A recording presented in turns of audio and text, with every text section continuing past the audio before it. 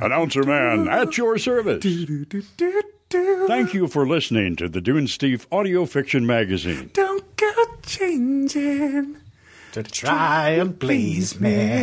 And now here's your hosts, Rish Outfield and Big Anklovich. I love you just the way you are. You do realize we're recording? What? No. Yes. In fact, this is the Dunesteef Audio Fiction Magazine. Oh, this is the flagship. We probably better not include that outtake thing there. Well, then ask the robot to cut it out. Oh, crap. The robot. I haven't resurrected him yet. No, thank goodness. I'm screwed. That's how we've managed to have so many episodes this year. Okay, well, I'm Big Anklovich, one of your hosts. And I'm Rish Outfield, one of your hosts. And don't forget, Announcer Man. Not one of the hosts. We got a story for you today.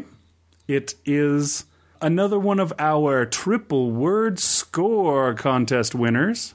Okay, here we go. You want to tell the folks real quick what the rules were for the triple word score contest, please?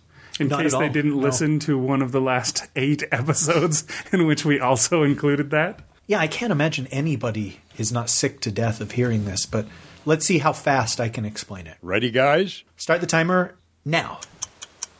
We gave each contestant... I can't do it fast. Dude, you suck. Beautiful. We need one of those lawyer guys that like talks at the end of the... I was actually going to May suggest... cause genital bleeding. Yeah, I was going to suggest that you speed it up like they do, where they actually take the words and then compress them into half the time that he actually said it. And he was at that time talking like the Micro Machine guy to begin with. Lame. Did that guy have a name? He did, didn't he? Yeah, it was John Mochimada or something like that. He did the voice of Blur on Transformers. Okay, so... Friend find, look behind. Oh, that wasn't that Blur. was Wheelie. But basically, each contestant was given 3 words at random that they had to incorporate into their story. And it had to be a short story, but it could be about anything as long as they used those 3 words. And who wrote today's story? Today's story was by Bria Burton. The story is called Switching. And the 3 words that she had were violin, eeriness, and morbidly obese person. Which is actually 3 words on its own, but it is 1 word. I think when we got the words submitted to us, some people, they were required to submit nouns, and some people submitted adverbs like morbidly, or maybe it was even morbidly obese. I think it was morbidly obese. And we added person to it so that it became an actual noun. Yeah, eerie was like that as well. I put ness. Yeah, that's right. She got all of the not actual nouns as her words. But she managed to work them all in, which is impressive. So we're going to go ahead and play the story, let you listen to it, and then on the other side, we've got, answers to some important questions. No. As well as other BS for you to listen to. But answer me this important question. Who produced Switching? Good question. Today's story was produced by Wendy Cooper. Really? Yeah. What's the catch? I think she wanted to pay us back for all those outtakes that were specifically for Wendy. And so she has produced the episode for us today. And I think she did a pretty darn good job. She also narrated the episode. But we'll talk about that in the cast list on the other side of the story. So without any further ado... Ado. That's the word you're looking for. No, I was done. I was just going to end right there. And then the title was going to start up. Okay.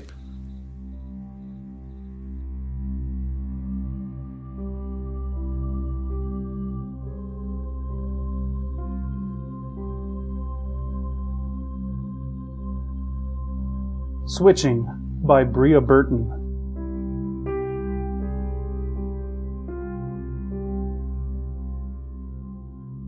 My eyelids fluttered open. I squinted against light shining into my pupils. Some man held a tiny flashlight, flicking it back and forth, equally assaulting each of my eyes. "Can you hear me?" he asked. I nodded, unsure what had happened. I was flat on my back on hardwood, but I didn't remember falling. Nasty tumble. I think you fainted, Veronica. Who? I didn't say it aloud, but the pit of my stomach lurched. Who was Veronica? Why was I Veronica? As I attempted to sit up, the truth surfaced with a familiar eeriness. It had happened again. The weight of elephants on my chest prevented me from lifting more than my head. I lay in an offstage area. I heard distant cheering. The stage must be around the corner. I looked down the length of my body. My arms were the size of overweight legs. My stomach bulged, blocking my lower limbs, but I could feel their heft. The ache in my gut told me I might vomit. Please, no more. We've been over this. Tight, female voice, British, unfriendly. I tilted my head back. The woman standing over me wearing a black pantsuit was thin as a rail. Veronica, you are a morbidly obese person. You have to do something about it, or your career as a professional violinist will slip from your fingers faster than... All the star systems slipped through Governor Tarkin's fingers, interrupted the man at my right. He looked absolutely serious. The more I studied him in the dim backstage lights, the younger he looked. His hair was slicked back, and his teeth were crooked in front. His pinstripe suit had made him appear older. Listen, please. I slapped my hand over my mouth. The high-pitched, mousy voice shocked me. It wasn't my voice. This wasn't my body. Why did this keep happening? Last time, I thought for sure, must be the last time. Sarah Kimball, 22, was a college student studying architecture. She weighed 285 pounds. When we switched, I lost 150 of those pounds. She wrote in her journal about a boy she liked, a science major who made me want to gag. Once I slimmed her down, he chased after me. Her, I mean. That was about the time I woke up back in my own body. As far as I know, they're still together. Before that, Rachel Prentice, 30, a paralegal. She was in love with a prosecuting attorney. At 260 pounds and only 5'4", she had developed type 2 diabetes about a year prior. I had to stab myself with that wretched needle for 4 months. By the time I switched into Rachel, I was getting good at losing weight fast. Within 2 weeks on Atkins, I lost 30 pounds. I walked until I could add running. I did a combination of diets over 3 months that seemed to produce the fastest results, with running, walking, interval training. In the last month, I juiced fruits and veggies almost exclusively. That flushed out the remaining fat and toxins in Rachel's body. My last moments as her, I sat in a doctor's office receiving good news. She no longer needed medication to manage her blood sugar levels.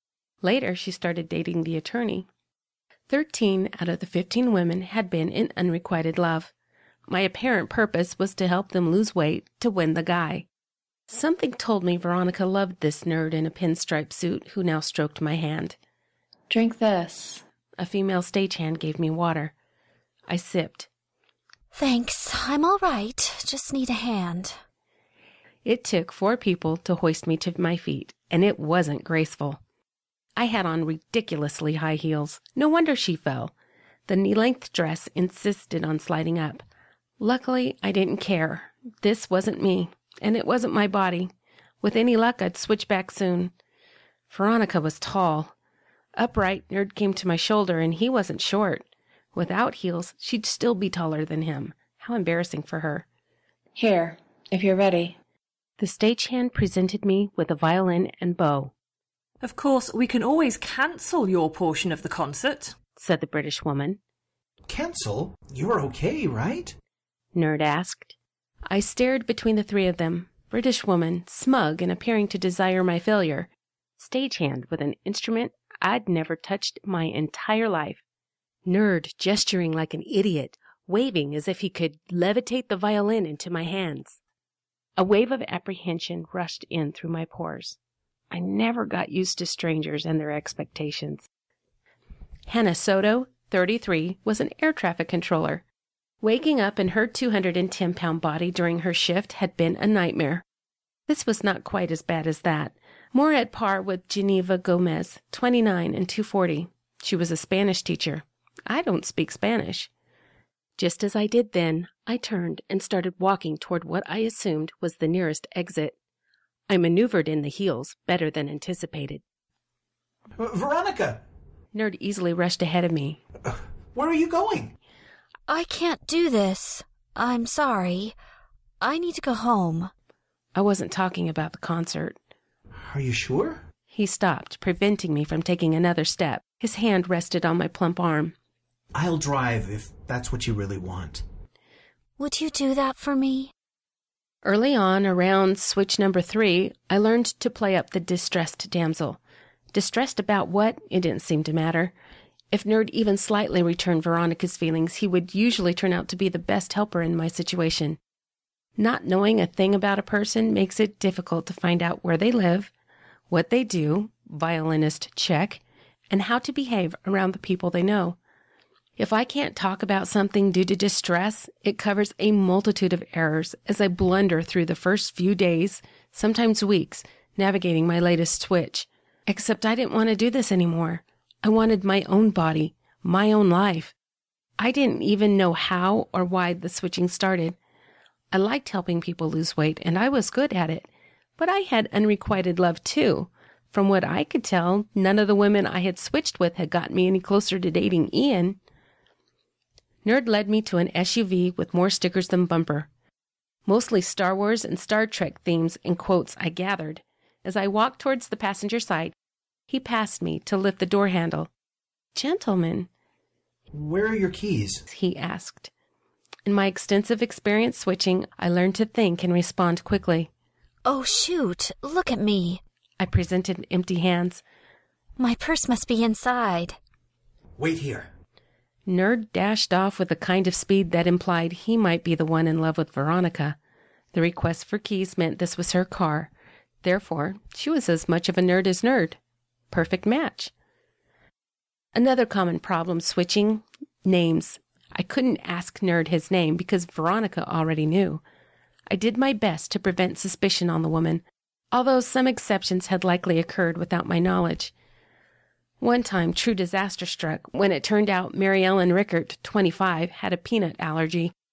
The man injecting the EpiPen, Roger Medford, was the most beautiful cowboy I'd ever seen. It wasn't hard to be in love with him. I got her down from 250 to 150. Due to her height and bone structure, that was the best I could do. She was a big girl, but also striking with all the weight gone. I could tell Roger loved her no matter what, and he married Mary Ellen last spring. Nerd rushed back to the car, carrying a large Coach purse. Emily is ticked. She's using English words I've never heard of. He chuckled. I laughed, mimicking him. Another strategy. So maybe Emily was her violin instructor? I sighed because I didn't even care. Piecing a life together required time, and I lost energy for it. How could I get myself switched back? I searched through the messy purse, piled with makeup, shaking it. Keys jingled. I reached in and gave them to Nerd. He opened the door. After you. I grabbed the overhead handle to hoist myself up. 240 if I had to guess with Veronica's height and belly size. Seated, I noticed her legs for the first time. She actually had shapely, only slightly overweight legs. Good genes. I flipped down the mirror to see a lovely face peering back at me. High cheekbones, dark eyebrows, full lips. She could probably model if I lost enough weight for her, which I wasn't in the mood to do. Her aspirations were as a violinist. 20 or 30 pounds might suffice. Surely she could do that on her own. Nerd backed out of the parking place and pulled onto a 2-lane highway headed east. I took in my surroundings, and the number of cornfields implied Midwest. Not many of the women had lived out in the sticks, but that's where we were headed. Don't mind Emily about your weight either. Nerd said conversationally. You know, I think you're beautiful just as you are. I smiled. Most of the women heard that comment from a girlfriend, a mother, a father, sister, or brother. Not often did they hear it from men. Thank you. You forgot this at home. I meant to give it to you inside. Nerd pulled a ring out of his pocket and dropped it into my hand. I stared at the gold band with a heart-shaped diamond. This was a first. It perfectly fit her pudgy ring finger. When I noticed Nerd's left hand on the steering wheel, I gasped. Gold band. Veronica and Nerd were married. Every switch involved me helping people fall in love by losing weight for them. Veronica's husband liked her as is. Why was I here? I'm ready to switch back now. Veronica doesn't need anything from me. I'd never tried anything like this before, and I didn't know whom to address. Nerd gave me the strangest look. What did you say? Then he was gone. My eyes fluttered open. A man with blue irises stared at me from the side of a hospital bed. Ian. What happened? My voice. What a relief. You're back here again. But maybe it's time you got some real help. Please? Will you do it for me, Crystal? Ian pleaded. For him, I'd do anything. But why was he even here? What had Veronica done in so little time? You asked me for this once you woke up. Ian lifted something flat and shiny. Veronica had wanted a mirror. I lifted my arm out from under the blanket. It was a tan, skeletal arm with an IV. I stared, shocked. My hand took the mirror from him. What happened to me? I peered into an emaciated face I hardly recognized. I found myself in the brown eyes staring back. You've got to take care of yourself. Remember back in high school? You were so pretty. He showed me a picture. Had Veronica suggested that too? The girl was me with a thick waist, but I had been pretty. What went wrong? How did my weight loss turn into this? Ever since high school, my reflection showed large arms, big belly, fat face. Seeing the truth was eerier than switching. Veronica figured it out. Only my unrequited love could hand me the mirror before I truly saw what I had done to myself, before I stopped seeing a fat girl. Now I knew he cared at least a little. Enough to come here. Thanks, Ian. It's time I gained some weight.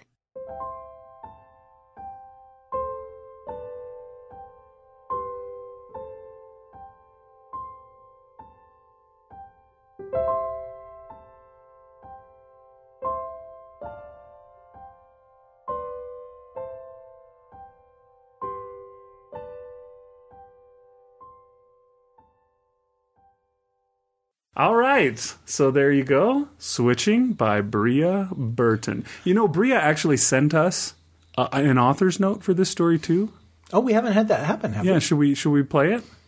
Sure. We haven't done that with the triple word score stories. We've just done the 3 questions. But Bria, she's obviously a fan of the show, and so she knows that we usually do author's notes. So she had one all set up for us. So let's listen to it real quick. Don't get changing to try and please me. What the crap? Wouldn't want you to go that far. Singing again. That's my cue to leave. Hi, this is Bria Burton, author of Switching. I hope you enjoyed the story. My 3 words immediately sparked ideas for how to begin. I wanted a strong speculative element, but I wasn't sure how to end it. The notion of Crystal as an anorexic struck about 3/4 of the way through. That factor had potential to shift the story in a way that made her less reliable as a narrator. My hope is that readers will find multiple ways to interpret the story. From time to time, I share my 2 cents over at the Dunesteef and Journey Into forums, where you'll discover that I enjoy running, when I'm not hating it. I primarily write speculative fiction. My family-friendly ebook series, Lance and Ringo Tales, is on Amazon. I have short story publications in fiction on the web and e-fantasy. My sci-fi piece, Ligeia, was selected as one of the winners in the Edgar Allan Poe Writing Contest, which will air on the Journey Into podcast in January 2014. I'm an active member of the Florida Writers Association with short story publications in FWA collections. My website is briaburton.com. All right, so there you go. She has something that will be appearing in January 2014. Get ready for it. Set your calendar, mark your watch, or whatever it is that you do with those implements. We're way behind. Yeah, I thought it was funny because when she sent us this author's note, she sent us an author's note, and then she sent us another one saying, hey, actually, here's an updated, revised one, as long as it's not too late. And I just thought, Bria, you listen to the show. Next month, and it wouldn't be too late. You listen to the show. You know it's never too late.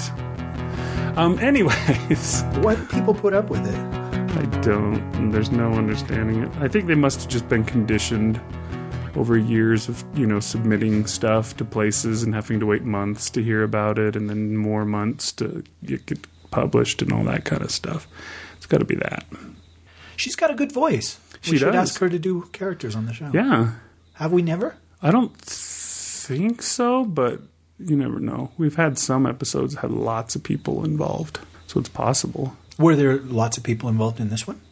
There was a few. I wouldn't say lots, but our cast list includes such diverse elements as Wendy Cooper as the narrator, Sudden Death Nicole, who's actually known as Nicole Suddeth to her friends, as the stagehand.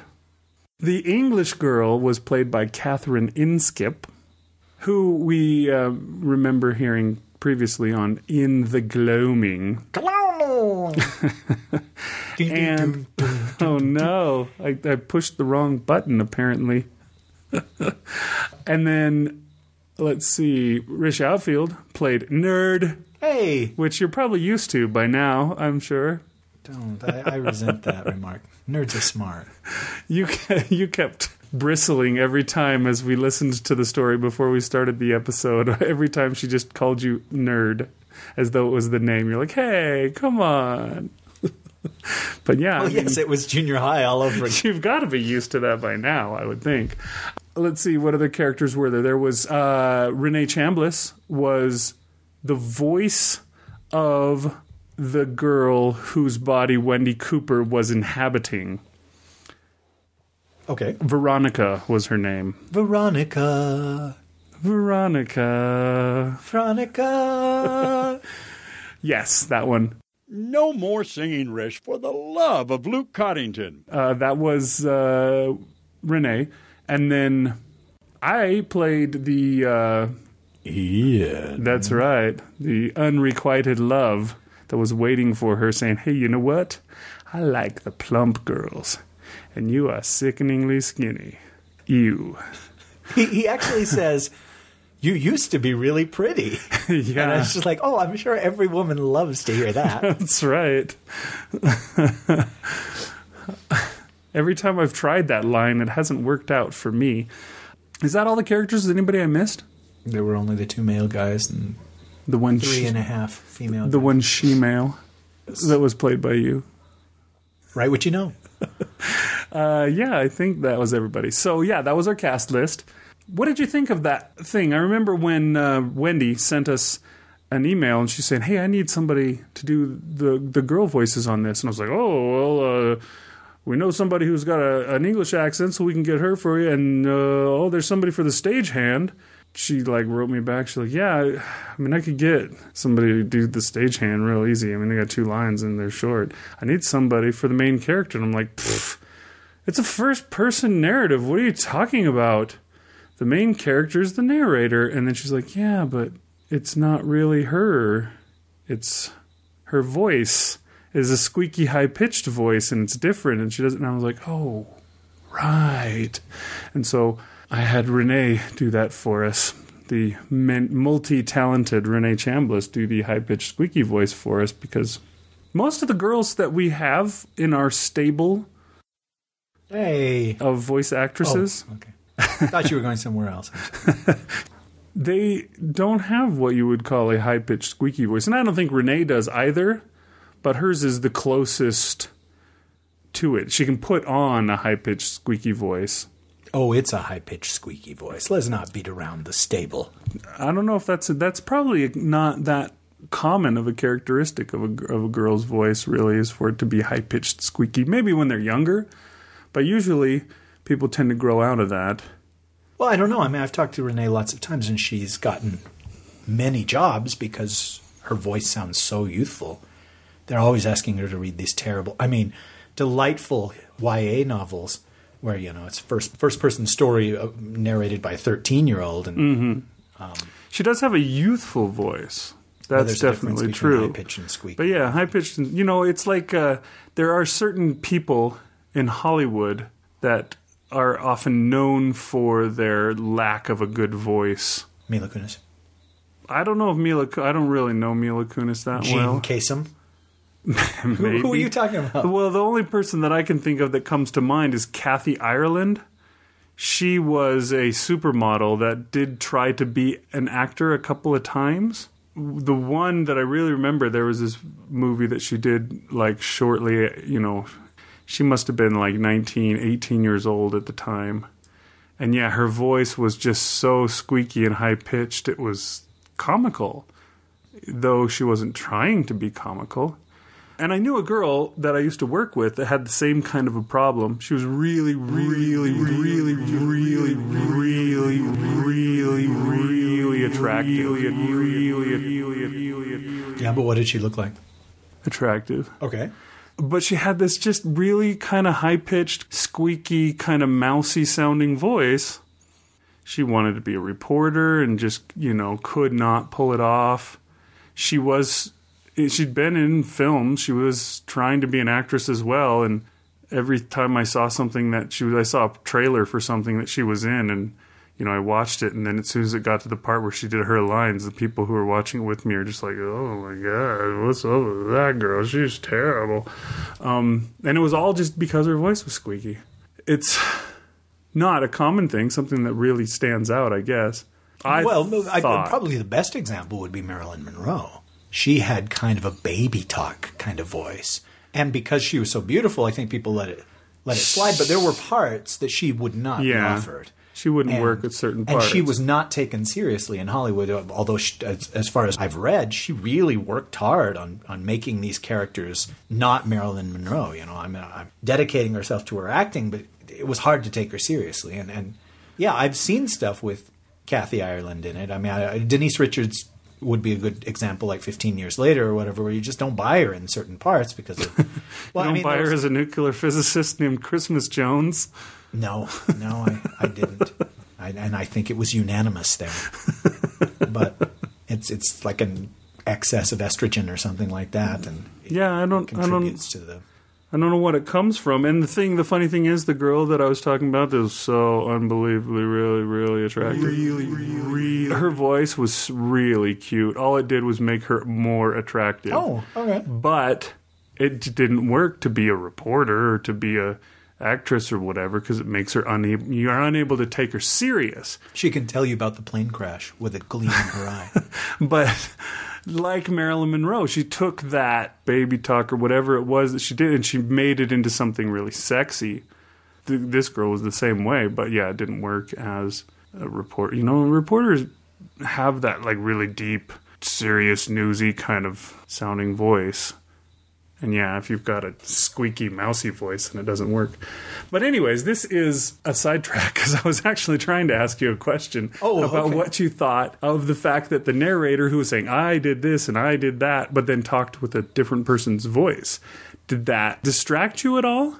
We've done it a few times in the past, and so I'm wondering if this one worked better or worse, you think, than The Dead of Tetramana, which was narrated by a man, but voiced by a woman and so forth? Yeah, it was Renee in that case as well. And I think that one probably was more jarring because it comes as a surprise to the narrator as well that he's in a woman's body. Whereas this one, I think from the very beginning, she establishes that this is not her body and that she has done this before. And she describes her own voice, the one that comes out of her, as, not as being different from her voice. But I don't know, because you and I had read this story when we judged it, so I knew what was going on in this story. Maybe to the listener it was more jarring, but I don't imagine. You think it was an easy sell? Well, it'd be easier than Dead of Tetramana, because I had Renee making noises and stuff like that while I was talking. It's like I stretched and groaned, and you hear, Renee's stretching and groan. And yeah, it's not until he sees himself or feels himself or something that he realizes, oh shoot, it's not me anymore. And somebody could have heard that, and it's just like, what? The noises in the background do not match the narration, but I don't know. Have we done that any other time? I don't believe so. I don't know. There was a story that I had to read for Far-Fetched Fables that was first person female. And I was reading, and I think I may have complained about that before on the show, where I was reading it and I was like, wait a minute, they should not have sent this to me. what is going on? Because I'm talking about my husband and, I had been a good wife, or I tried to be a good wife, and I was just like, oh no, I got sent the wrong story. But it turned out to be a true, not a biological female that I was narrating as. And so I was like, oh, okay. But it did change the whole way that I decided to narrate the story, and I'm sure it was beyond excellent because I did it. But Did you really say that? still, I did question the editor's choice in assigning it to me. Oh, it's so wonderful to be in the presence of greatness week after week. That's what I say when I wake up every morning, really. Yeah? Good. I'm glad that you think that on occasion. Okay, so you had wanted to ask that. What did you think of Wendy's narration? I think she's done characters for us before, but I don't remember her ever narrating a story. I think this is her first narration. I'm pretty sure she's played a few small characters. I don't think she's done even a large character for us yet. Is she hesitant to take on parts? Did she not want to be the narrator of this part? I think she wanted to. That was her choice, was to do that. I don't think we asked her to narrate, if I remember right. Maybe I'm totally wrong. We're like, you narrate this or else we'll come down to your house. Somebody must be hiding around here. I'm pretty sure it was her choice to do that. I thought she did a great job. Yeah, I didn't recognize her voice at the beginning. But, that's fine. A year from now, she will do all the female voices. So. Well, she and Bria. Yeah, she and Bria. I was going to say, you already got plans for both of them. And also you want them to do voices for us. How dare you? What? Thank you, Nas Merriman. Usually we ask them 3 questions. Do you want to just skip the 3 questions this time? She didn't answer the 3 questions, did she? Nobody really answered them. They just put some BS on. No, we'll let her do her 3 questions. We let her do her author's note. Did she actually record the answers to the 3 questions? She didn't record the answers. She wrote them. Oh. Boom, boom, boom, boom, boom, boom, boom, boom, boom. Do I have to do these in a girl's voice? A high-pitched, squeaky girl's voice? She had a pretty mid-pitched, melodious. So I should do a more mid-pitched, melodious girl's voice for these? Sure, let's try it. Either that or a really bad Australian accent. Which do you do? All right, question number 1. Was this a fun contest for you? Is writing generally fun to do anyway? How did the rules of this contest make it more or less enjoyable for you? Ever since I could scribble illegible words... Okay, no, that's not going to work. All right. Ever since I could scribble illegible words in my terrible penmanship, I knew I wanted to write stories and books. So yes, writing is fun for me, even when it's really hard.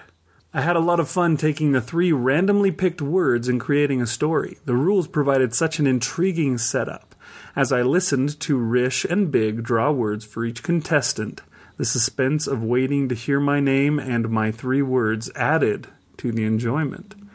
The premise of the contest was brilliant. 3 random words, now make a story.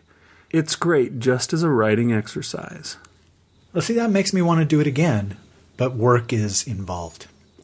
You have to write a story when that happens, Oh, I would write a story anyway, but the reading and judging and then producing and describing the rules and making finding that dang bell sound for each one. Because I don't just save it. So I should save it to the desktop so I can find it again. But I have to do a search. Where's the bell sound? What is it actually called? We should just get other people to do that for us. What do you think? Agreed. Can we see if Jeremy is up for finding bell sounds? Bell end. Number 2.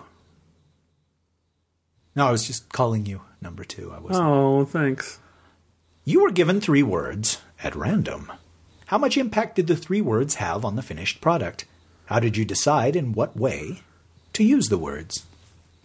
Some of the words... Oh, wait, we decided not to do that. No, it's too sexy, no. Some of the word combos other people got sounded really challenging. I think I was fortunate because my words outlined a basic plot, at least in my head, that I immediately wanted to go with. I had a vague sense of what I wanted to write beforehand, but after I heard my 3 words, the story became really clear. It's so rare that happens, and it did make it easier to write. I wanted the words to stand out in the story, too, so I did my best to make them important to the plot. Well, and last of the most important question, who is your favorite doctor? My general practitioner.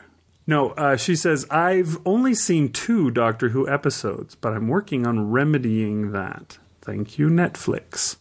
One had Christopher Eccleston, and the other had Matt Smith. Between the 2, I liked Christopher Eccleston better.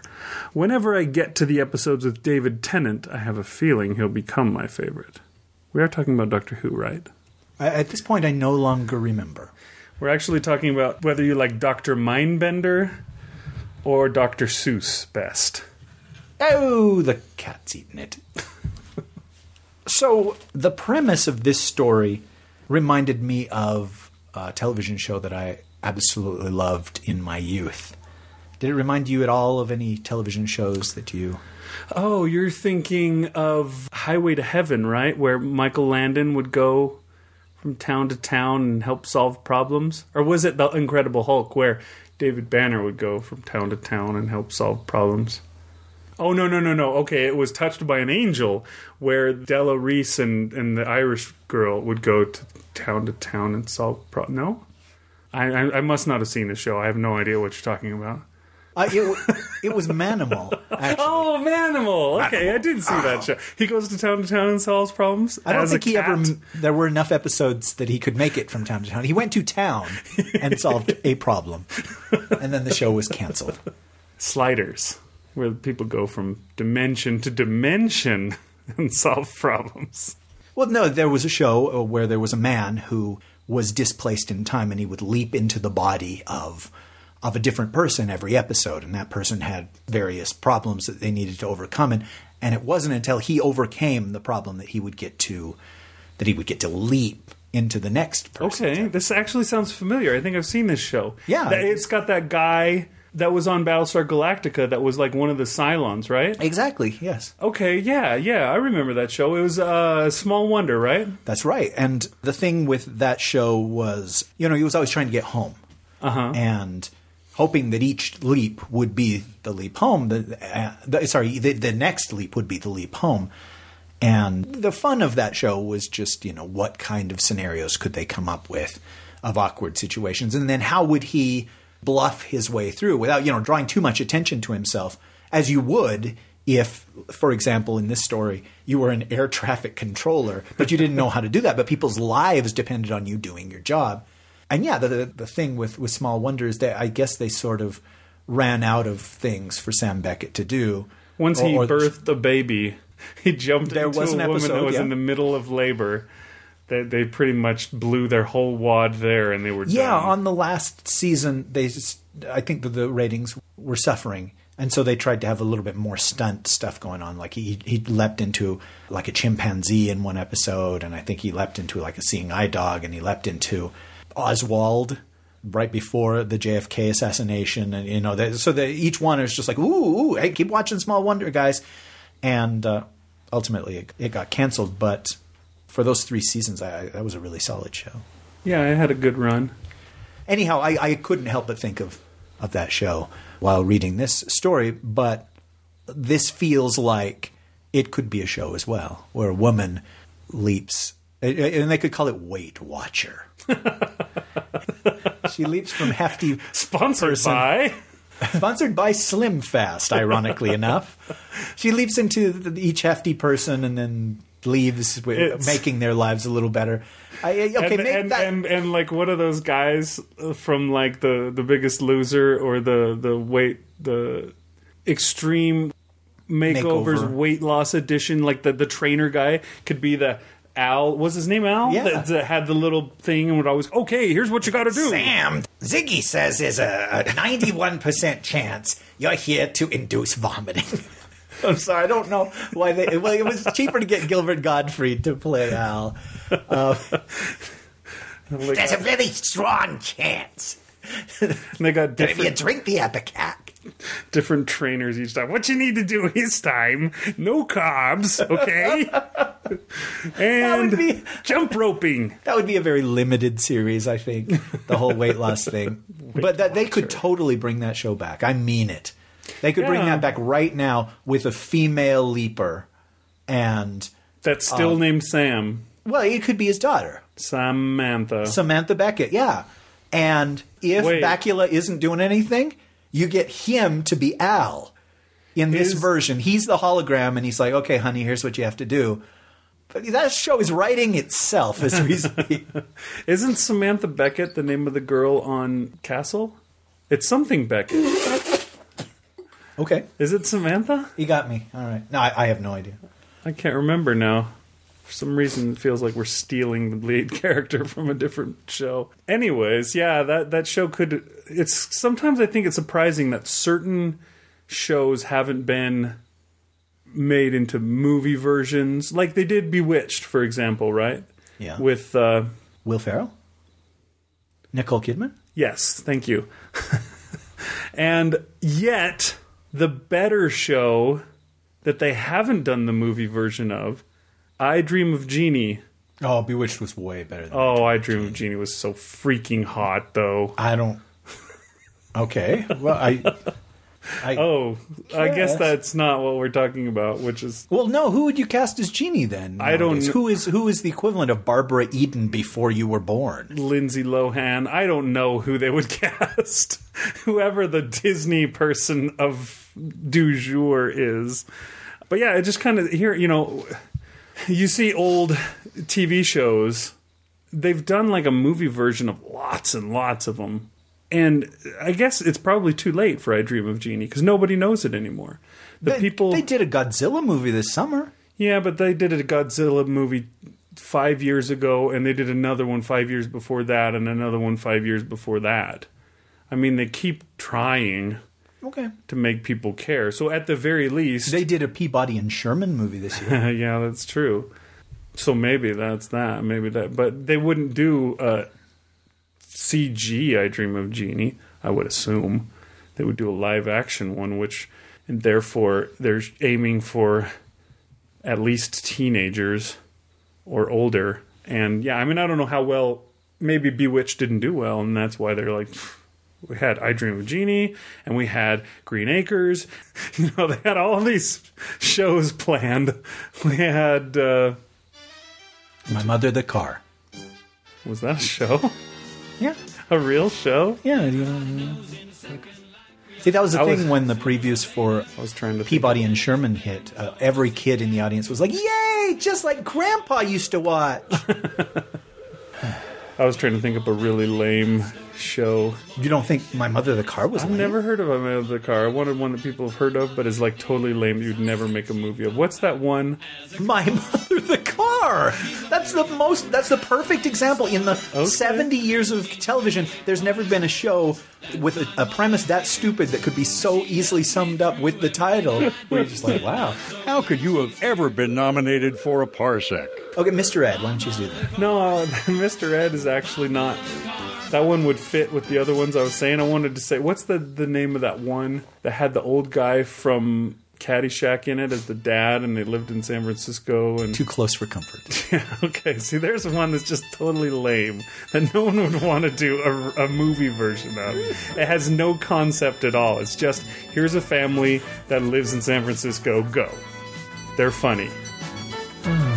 It's like doing Black Honeymooners. It's like doing a Who's the Boss. Samantha. Even Who's the Boss is more high concept than that Too Close for Comfort show. It's like doing Growing Pains, for example. Here's a family, they're funny, go. That's the entire concept of the freaking show. Michael Bay presents Perfect Strangers, the movie. Perfect Strangers. Perfect Strangers is way high concept compared to Too Close for Comfort. Anyways, okay, that end of the outtake. Back to My Mother the Car. We have to cut all that out? Okay, so we were talking about Small Wonder, right? Well, we were just talking about shows, and I said it's weird that they haven't remade certain shows. And then you said My Mother the Car. And that derailed everything. And yeah. But yeah, did you ever think that that's kind of weird? I mean, I guess there's a time period that you have to remake something in. Like, the show is popular, and then it goes into reruns, And so you have like a 10-year span of people that have watched this show. And then you go about 20 years into the future, and that's when you can make the movie version of it. And if you don't, then it's too late. It's too late to make the Leave It to Beaver movie, although I think they already did anyways. And it was not successful. Yeah, but there was that period in the early 90s where they did it with everything. It's they were. Like Beverly Hillbillies, Addams Family, Brady Bunch. Flintstones, Rocky and Bullwinkle, or that one was done in the 2000s, wasn't it? Or was it 90s? 90s? Yeah, they did that with a lot. Leave It to Beaver, Dennis the Menace, etc., etc.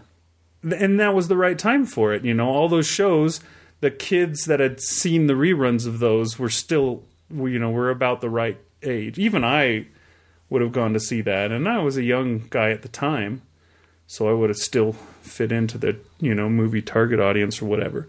But if they were to do Pokemon or, you know, any of the stuff that happened after, I wouldn't go see that. I'm older than that. Right, but it's probably the right time to do it now. They've been talking about doing a big budget live action Power Rangers movie. And yeah, my eyes rolled so hard, I went momentarily blind when I heard about that. But it now is the perfect time to do that Power Rangers. It really is. You know, I think I mentioned that to you before. I was at work and there was a comic convention in town and some of the Power Rangers were there. And all these guys that I worked with were all excited about it. They're like, "Oh my gosh, he played Yellow!" Yeah, they're like, "Oh, this guy was, I loved it. Oh, he was the Black Ranger. I loved him." All of a sudden, the Power Rangers were the things that everybody wanted to talk about, and I was just like, "Are you guys kidding me? Did I step into some weird alternate dimension where people gave a crap about the Power Rangers? What is going on?" And I just didn't understand. It's because they were kids when Power Rangers were new, and so they saw it. And they liked it. It's like... Yeah, it's like when your kids have nostalgia for old Rihanna songs. You're just like, no, you're misunderstanding the definition of nostalgia. But it was a seminal thing for a lot of kids, I guess, the whole Power Rangers thing. But it seems really crass and really soulless to me, the whole Power Rangers now. And I'm sure the movie will be too, because most of the movies that get made nowadays are crass and soulless. Yeah. But you know that I'll have a huge open weekend just because of the name recognition. And then that's all that Hollywood makes anymore now is name something that has a built-in audience so that there's no risk involved. And that's why doing a small wonder remake all these years later, but with a girl, would be brilliant. Right. It could be just like Battlestar Galactica. Now we've got a female Starbuck or whatever, whoever it is, there's a boomer. It's funny that whole thing, what you have nostalgia for, too. My wife was talking about this to me the other day. People that she works with are much younger. And worthless. Yes, that too. But she was saying they were talking about Backstreet Boys songs. I fudging love the Backstreet Boys. And they were looking back on them as like, oh, yeah, you remember, this song. And they're the songs from when they were children. You know what I mean? Before they'd grown up enough to know that, this is a Backstreet Boys song. I mentioned I did like the Backstreet Boys. Yeah, I'm not going to change my tone.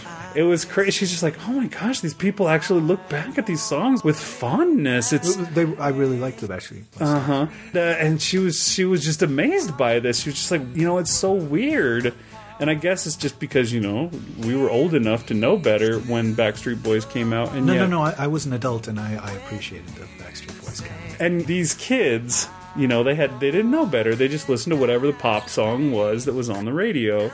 And the kids that are kids now are going to look back and be like, oh, that song by Pitbull and Kesha. Oh, I loved that song. Timber. Oh, it's so good.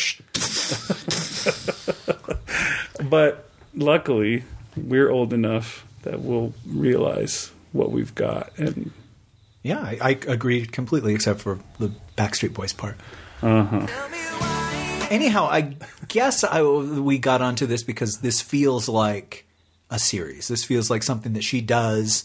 She has a mission to accomplish, which is weight-related, and then she moves on to the next patient. See, when I first read this, I thought these people were signing up to have the weight loss, to have this person come into their body and do what they were unable to do themselves, because it's left nebulous as to why this is going on. And then in listening to it just now, I started to wonder if could this stuff be going on in her head? Is she really jumping from body to body, or is she just like super, super imbalanced in the way that she sees herself, mentally ill or something like that? Did you get any of that at all in this last reading, where it's like, wait a second, maybe...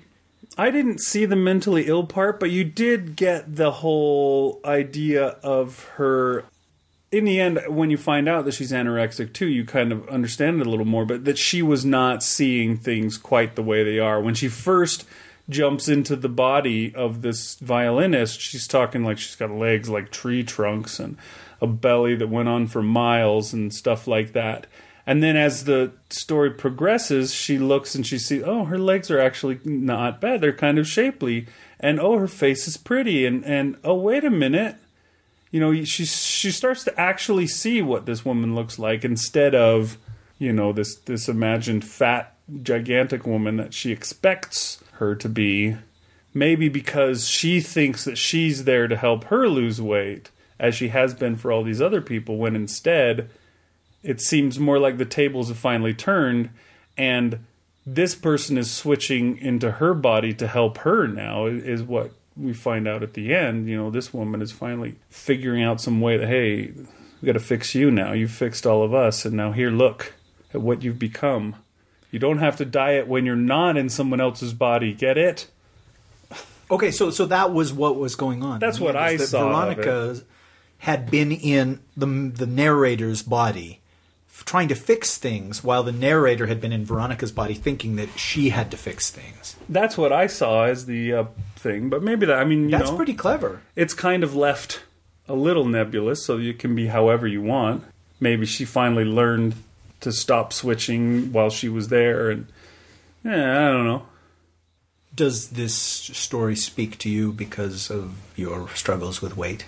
A little bit, yeah. It would be nice to have somebody just take over my body and lose all the weight for me, and then I could come back and not have to deal with it. Because it's a lot of work to lose weight. It's a lot of work to keep weight off, too. I mean, you develop a lot of bad habits over your life.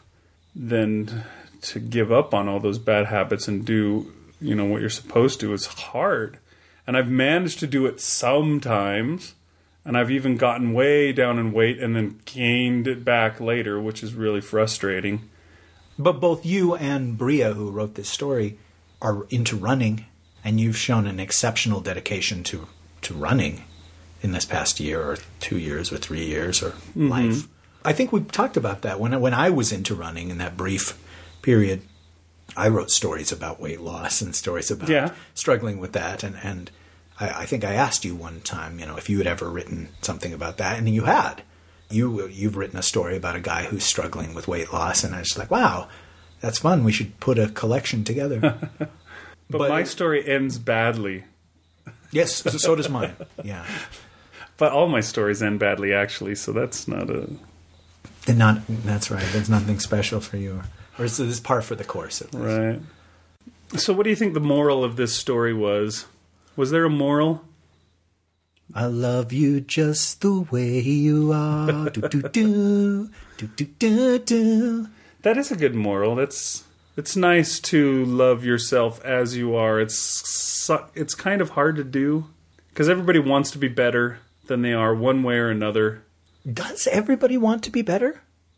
I mean, that's not a rhetorical question. Well, not quite everyone, but I'm willing to bet that nearly 100% of the people in the world have something that they feel like they should be better at. Okay. That they feel that they should look better, or they should, they just lose 10 pounds, or, if they only played more with their kids instead of ignoring them, whatever, there's thousands of things that we're supposed to do. There's just so many things that to be the perfect person you got to do, and you can't. There's so many things. You have to just pick the things. Okay, this, and this is me. These other things, they're just going to have to go. I'm not going to be a perfect chef. I'm just going to have to eat microwave chicken nuggets because I don't have time to put into it. Once you've decided on those things, you actually have to do them, and actually put the time into them. Like you and I, where we talk, we should be writers, and then we lament the fact that we don't write as much as we should. Yeah, and I guess, somebody could leap into your body and do the things that you want them to do for you, lose the weight for you or whatever, but it's not going to happen. That's fantasy. And yeah, you've got to do the stuff for yourself. Your mountain is waiting, so get on your way. But there's something that is really special about doing that. The time that I really did bear down and try hard, and I lost a whole bunch of weight, and I felt great and looked great, and I felt so good about myself for having been in control and having mastered myself and accomplished that thing that I accomplished. And I'm sure, and I felt it on a small scale when I actually write a story, but I'm sure I would also feel just a huge accomplishment if I bore down and wrote a novel or, wrote for a month in a row without ever, taking a day off or whatever it might be. Get that feeling of accomplishment. That's really means something, Well, it seems to me that writing a novel is the equivalent of losing 170 pounds, where it's just really? I read about somebody who did that once. I'm just who has written a novel? I don't know. Yeah, you know what I mean? It's just in 100 people, Abby Hilton is the one who's written a novel. You know what I mean? It's just, it's such an accomplishment because it takes so much dedication and so much self-control and planning and all. I mean, unless the novel sucks. Which can be the case, but it still takes dedication and planning, even if it sucks. And usually it's going to suck, you know what I mean? You write, you take your first basketball shot, you're probably going to miss. The more you practice at it, the better you're going to get. And pretty soon you'll start making it more often than you miss. And so I'm sure it's the same way with the novel, unless you're Abby Hilton, then the first one's going to be awesome. But there's very few people that are like that. There's not a lot of Mozarts out there. There's just, regular people that have to practice and learn something before they get good. So I'm sure, you write a novel and it sucks. We'll write a second novel. Maybe it'll suck less. And a third, etc. I knew a guy who wrote a novel. Oh, you did? Yeah, I worked with him once. He decided he was going to quit. He's like, yeah, I've got this job, but I wrote this novel. I'm going to quit, and I'm going to focus on trying to sell this novel. And I was like, really? You wrote a novel? Oh, well, I actually do a podcast where we do short fiction, so I'd like to read your novel and see. And I read it, and it was terrible. I was just like, dude, I guess it's too late because you already quit, but you shouldn't have quit. You need to write another novel. But see, I don't understand how somebody can do that. How can somebody write a terrible novel? I mean, to have an idea that's big enough and to actually do the work and do the chapters and write. I mean, we're talking thousands and thousands of words. That's not something you can do in a weekend. That's not something you can do in a nano-frickin' Rimo. How can you do that?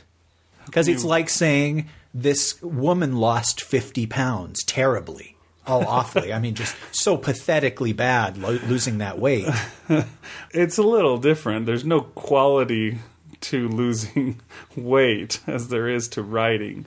I'm sure you've read terrible novels here and there, so you know it's possible. As you've read terrible short stories, which were done quicker, but just as poorly. It may everybody take a lot is different. of effort. I just don't know how somebody can do that. And that's probably just because I couldn't do that. I would realize a day in or a week in, it was like, oh my gosh, this is terrible. This is not worth the next 3 months of dedication to. I can't do it. I know this isn't good. Yeah, I think that's obviously the case with the people that write the terrible novels, is they don't know that it's not good. They just have that self-confidence and think this is great. They take a dump and they're like, yeah, look at that dump. That is an awesome dump. That's the best dump probably ever. Got to have that confidence. I don't know. It would be the same kind of thing as being somebody who plays sports, a football player or a basketball player or whatever who wants to be a professional. You got to believe in yourself and think you're the greatest. and, keep working at it until... And some people, they think they're the greatest, but they're not, and yet they still continue to think they're the greatest. Musicians, rappers, and stuff like that their songs are all about how they're the greatest. Whether they are or not, that's still what their song's about. Okay, I stand corrected. I don't have that belief in yourself? My belief in myself, or that delusion of grandeur. But I would like to. It would be neat. You couldn't even write an amazing novel because 2 days into it, you'd realize this is not amazing. But no, it is. No, it's not. No, I'm going to have to quit. Well, you talked about writing a novel a lot, briefly, earlier this year. And you're like, I don't want to do it. And I do want to do it. I may actually try and do that. I've been working towards running a marathon this year. And it looks like that possibly may be out of the cards for me. And so maybe I will adjust my goal to something else. Get up at 6:30 in the morning, and instead of getting on the treadmill, I will get on the different treadmill where I type instead. I really should. When it comes down to it, you got to do the things that you picked. You know what I mean? Like we were talking about earlier. This, and this is me. I decided this a long time ago that this is me, but I'm not doing it. And so at some point, it's time to actually make that me. Make that change. Or cut it loose. You know what I mean? One or the other. You do it or you don't say that it's you. I think Stephen King once said in his On Writing book, I want to say it was, that a writer is someone who writes every day. So far, I eat every day, so I could call myself an eater. I do crap every day, probably, so I could call myself a crapper. I sleep every day. There's not a whole lot of things you do every day, really. I wear clothes every day, so I'm a clothes wearer. Okay. We could continue to come up with things that you do every day. Or we could let people go their way. Oh, please. Okay, one more thing that you do every day. Because people are just dying to find out. I breathe every day. Oh, wow. I saw a guy who had a shirt once that said, Lifetime Achievement Award for breathing. It was like respirating since whatever. I saw a guy with a t-shirt that said, I hope I get Hufflepuff, said no wizard ever. And I thought about that. I've thought about that for weeks. I was like, that is the greatest t-shirt I think I've ever seen. You have to really know Harry Potter to think that's funny. It is totally the truth, though. Hufflepuff, did it even have a name until, the third book or something? You didn't even know. There were 4 houses, but you'd only ever heard of the 3. I'm sure it was there in the first. And I'm sure that there were characters that were Hufflepuffs that were significant. And Ravenclaw you barely even heard of until, well into the series. Hufflepuff, man. Hilda Hufflepuff? What was the name of the founder? Helga Hufflepuff. Helga, so close. I feel we have diverged from where we were intending to go. So you're saying we're divergent? Did she write a good first novel? I don't think so, but that's just me. Other people must like it. Because there's going to be 4 movies made from her trilogy. That brings us to the end of the show. What is this? Son, can I talk to you for a minute? Okay, Dad. Son, I saw the way you were playing with the other kids today, and I have to admit, I was a little disappointed. Disappointed at me? Well, maybe not disappointed exactly, but concerned. I was concerned about you, kiddo. Am I in trouble?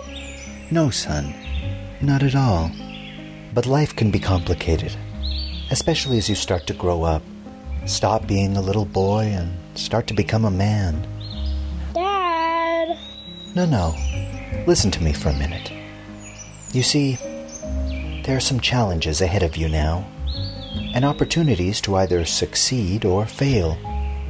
Some decisions you make will be little ones, like what clothes to wear or what radio station to listen to.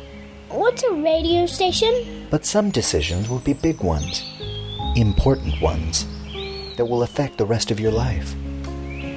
I don't understand. I know you don't, son. That's why we're having this little talk.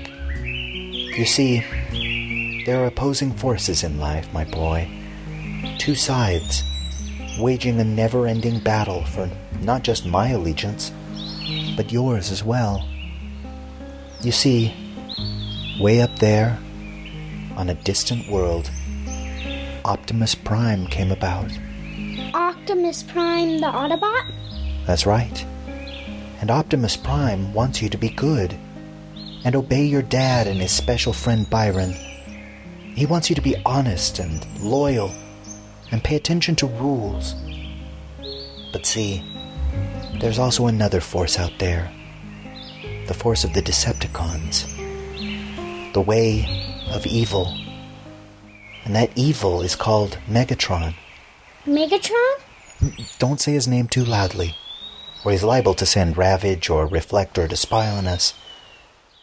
Now, Megatron, he's not a good robot. He's the worst, in fact. And he wants nothing more than for you to lie and cheat and hit your brother and take your sister's energon cubes away and find ways of using Earth's resources so you can make weapons out of them. Why? Because here's a little secret. Megatron is very unhappy, and he wants you to be unhappy too. Why is he unhappy, Dad? Because he's very old and very crafty, and yet he's surrounded by dimwits and scum and traitors like Thundercracker and Astrotrain and Starscream. The other Decepticons are always second-guessing his commands and trying to wrest control from him or plotting his ultimate demise. Poor Megatron. And no, son. Don't feel sorry for Megatron. But he sounds so lonely. Nah. Megatron has Soundwave, the most loyal of the Decepticons. And Menasor is pretty dependable too. But I'm getting off track. Megatron wants you to do bad things, so you'll be unhappy and can serve as his human slave when he finally takes planet Earth and turns it into a technological hellhole with no redeeming qualities. Like Tokyo. A little like that. But see, Optimus Prime is watching over you right now, and he wants you to be happy and go to live with him on Cybertron and ride hoverboards and bask in the light of his matrix of leadership. Optimus Prime cares about you and wants you to stay away from drugs and the things you find on the internet and people who talk differently than you do. He wants you to be brave and healthy and fight for freedom wherever there's trouble. That's G.I. Joe, Dad. Right. Sometimes I confuse my Hasbro properties. But the point is, I want you to obey Optimus Prime, and don't listen to Megatron. If you're on the playground and the other boys want you to spit or wear purple or, say, transform into a gun or a tank or a gorilla, you should say no. Always choose a car or a truck or a microscope or an ambulance or a piece of construction equipment. No, wait, those were the Constructicons. They were bad. Forget the last one. An ambulance. What are you talking about, Transform? You know, when you transition your body into another form, like a vehicle or an animal. You'll know when it starts to happen. How does it work exactly? I don't know, son. But it's more than meets the eye. Dad, are you insane? Did your mother tell you that? Did she use those words exactly? No, maybe. I don't remember. That's okay, son. Your bionic memory implants may be faulty. Just remember, deep down, all of us are robots in disguise. And friendship is magic. Can I go play now? All right, son. Bye-bye.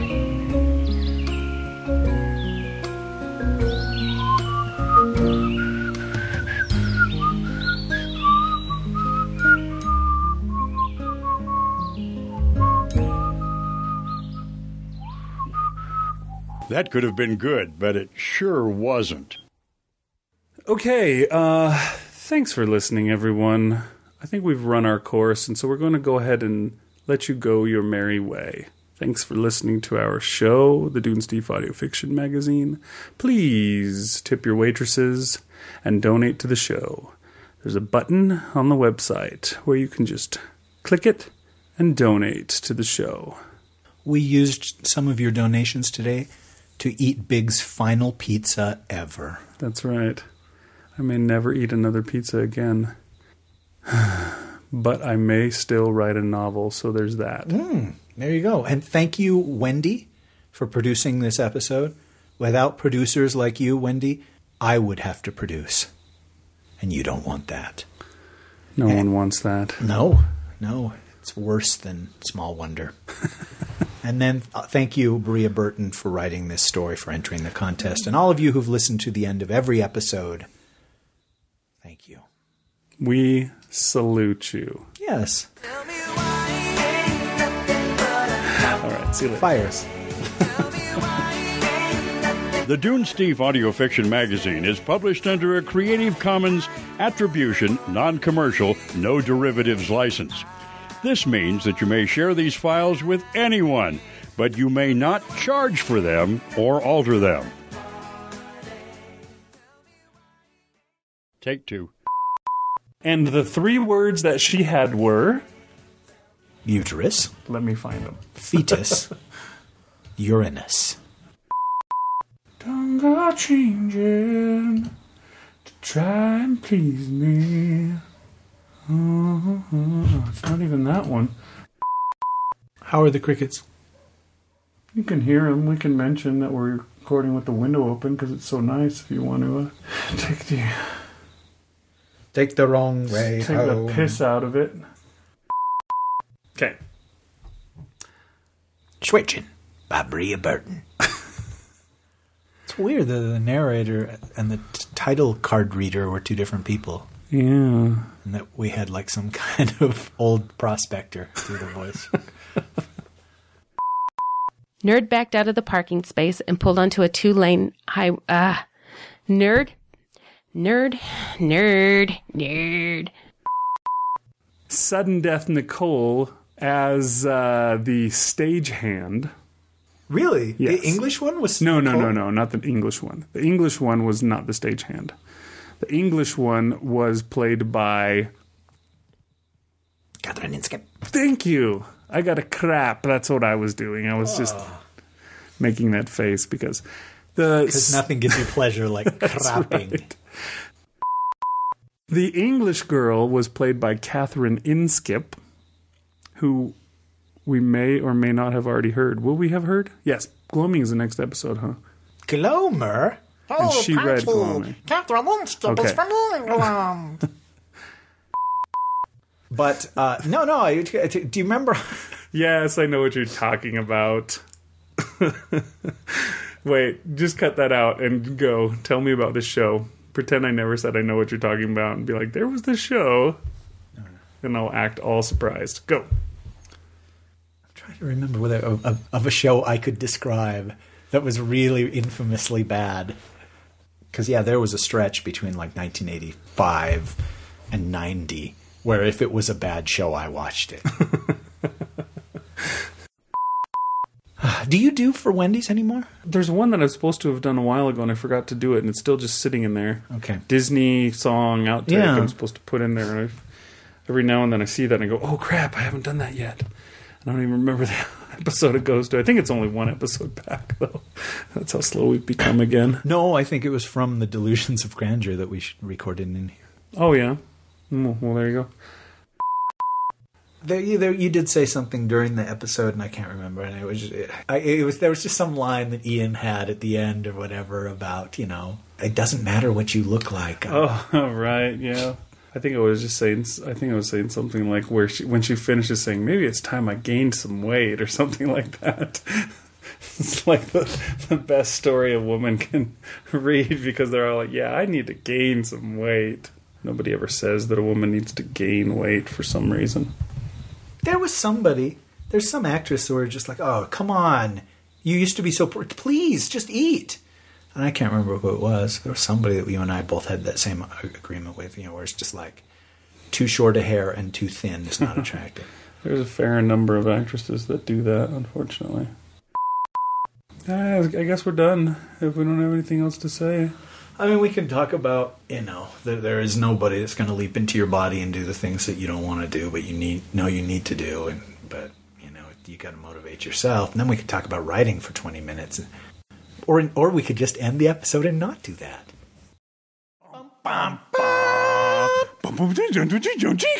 Nice one, 080T.